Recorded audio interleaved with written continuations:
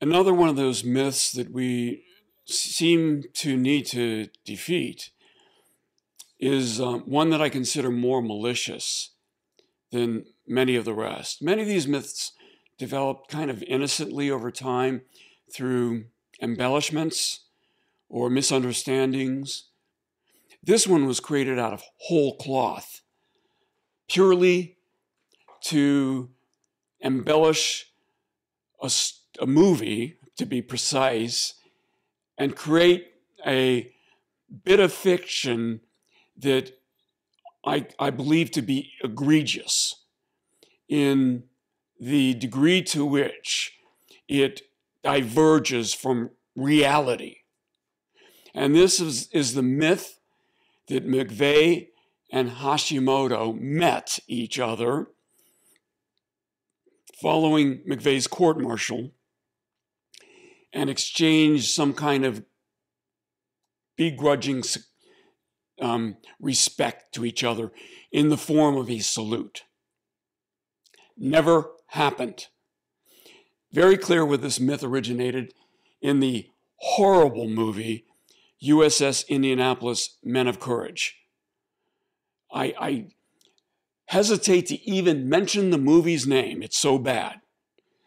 There's so much nonsense and just absolute crap in that movie that it would take us hours to kind of dissect it bit by bit and describe all the things wrong with it.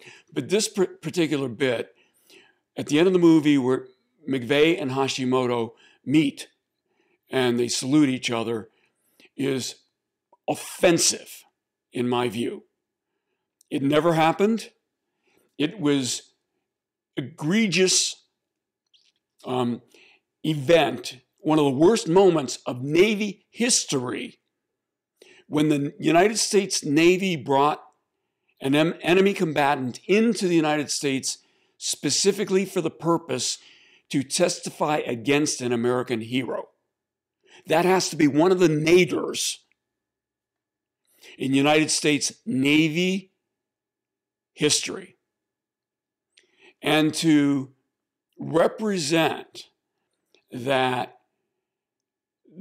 these two men would have that kind of interaction in real life by making it a scene in that movie and acting like it really happened, is egregious, offensive. And in case you haven't figured out, pisses me off. So take every opportunity you can to trash that movie. It's a horrible, offensive piece of work that contains many, many intentional, not errors, but intentional divergences from reality.